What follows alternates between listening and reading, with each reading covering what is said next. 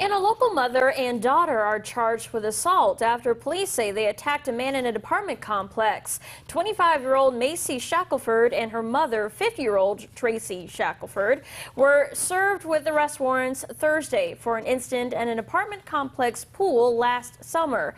Witnesses told police the father of Macy's child was at the pool when Macy and her mother, Tracy, arrived and began arguing with him. Now, they say the man left the pool and got into his car to leave, but Macy got in and began punching and scratching him. Meanwhile, Tracy then went to the driver's side of the car and began to hit him as well. After assaulting the victim, witnesses say Macy got on top of his car and exposed herself while making vulgar comments. Police say when she got off the car, the victim left and called police. Officers say a witness recorded the incident all on her cell phone. Police say when the two were arrested Thursday, Macy had a container in her pocket she said contained some roaches. She now has an additional charge of possession of marijuana.